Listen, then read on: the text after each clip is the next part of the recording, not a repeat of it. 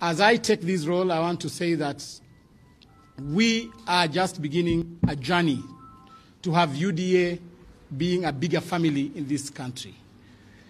You all know that I was a member of ANC, and I want also to thank my former party leader, Honorable Musalia Mudavadi, for mentoring me. He gave me a platform, he gave me a position to play in his party, in which my current team identified me and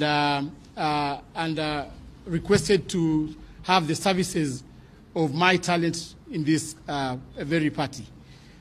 I want to say that UDA is going to be the biggest party since independence, because we have sat down with the party leader and the leaders of this party and agreed that we are going to open up doors for people to come and join our party.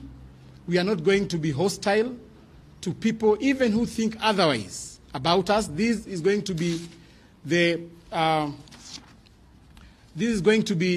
party that is going to accommodate all views, divergent views, views that are going to build this country.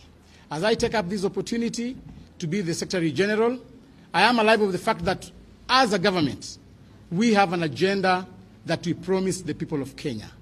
My role and the officials of this party will be to ensure that we monitor the progress of the promises we promised the people while we were campaigning.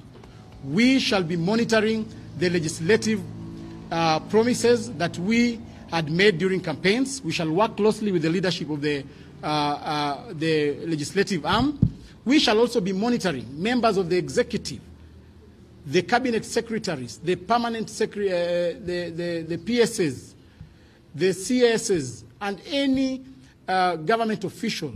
It will be our sole role to ensure that the promises we made during campaigns are achieved, because we are the people who are going to be politically accountable when it comes to the elections of 2027. So we shall not only be concentrating on political matters, but also on the delivery of these governments. We must deliver.